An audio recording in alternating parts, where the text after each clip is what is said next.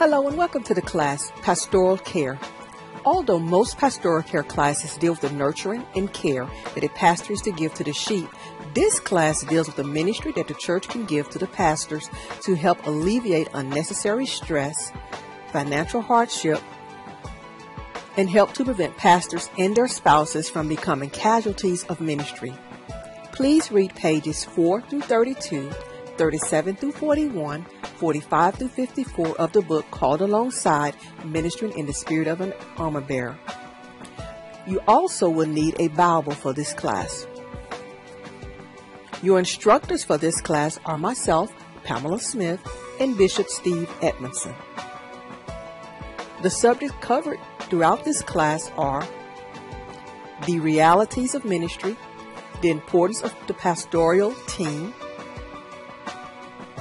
the danger of being overloaded or running on empty, what your church can do to help alleviate the ministry stress, the pastor's wife, and the heart of a pastor, taught by Bishop Steve Edmondson.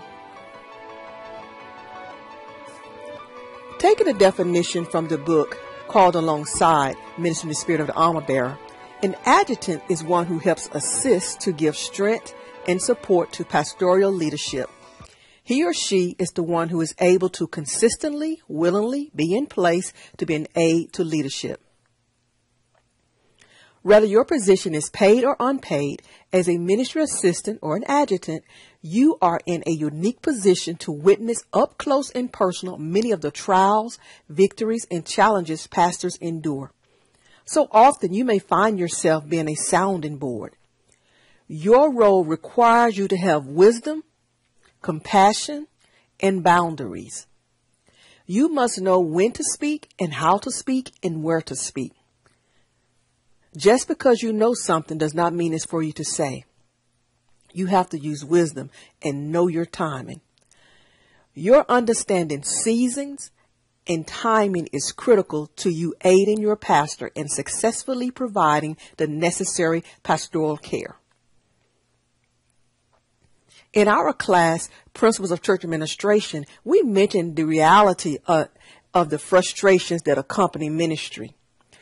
When you combine the numerous responsibilities pastors have in addition to being scrutinized by their congregations, preparing sermons, and maintaining a healthy family and spiritual life, many pastors are overwhelmed.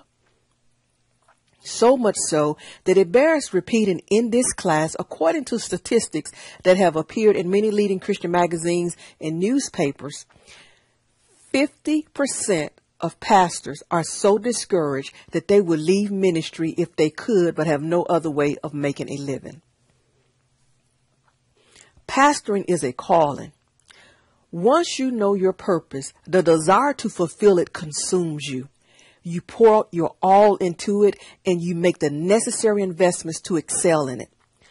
I believe that the majority of that 50% are those who have known since their youth that they were called to pastor. They probably are not the ones with the 20 career changes or the ones suddenly saved and delivered at the age of 30. These are the ones who have given their life to ministry, and as a result, their skills in other areas are not as sharp. They know how to pastor, how to preach, how to teach. This is their lives. And when ministry goes bad, they are overwhelmed with what else can they do. I have had conversations with such strong pastors who are in the throes of battle with their church or have just become burnt out with the demands of ministry. 1,500 pastors leave the ministry each month due to moral failure, spiritual burnout, or contention in their churches. This is a pretty large number. We're talking about monthly. Having worked with churches and seeing up close and personal pastors who have given everything to the point of exhaustion, or to see pastors who risked it all for a sexual encounter, or to see parishioners at war with the pastor, all of this is damaging and it takes years to recover from. You may think you have moved on, but the residue of the experience remains and shapes you.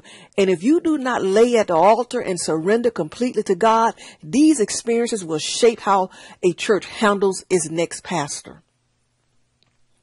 These experiences will mold how a pastor views parishioners. Trust has been tainted, and the liberty of how one used to minister will be greatly impacted.